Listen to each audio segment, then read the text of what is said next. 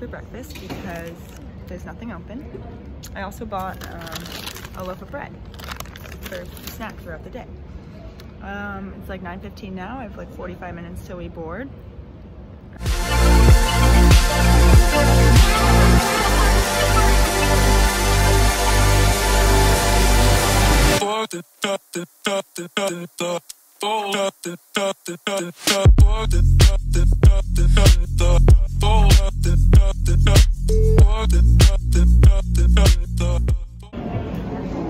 Waiting in line to confirm our quarantine, I guess.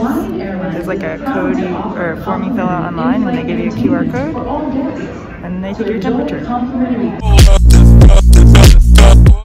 So I went through that, and basically they just looked at the QR code, which said that I haven't been in contact with anyone infected, I don't feel sick, and now I'm good to go. So I'm just gonna walk to my gate. I can't really walk and talk because my arms are full, but I'm at gate C and I need to go to A, so we'll find out where that is.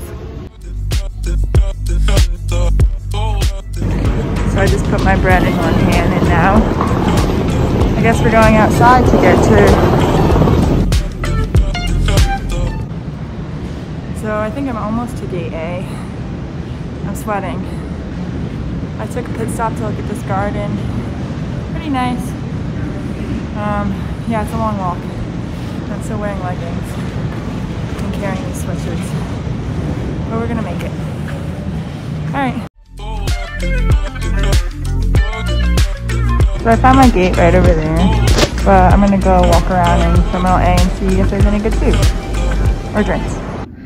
I'm at the gate. I decided to not walk around because I'm hot and sweaty, and I have plenty of time to do that later. So it's 1:30 now. I have until 3:45 to board, so I'm gonna get to know this airport.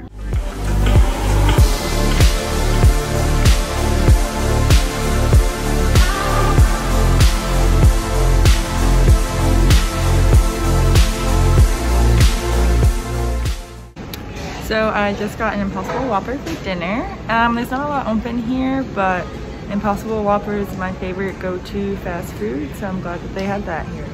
Gonna go find a place to eat.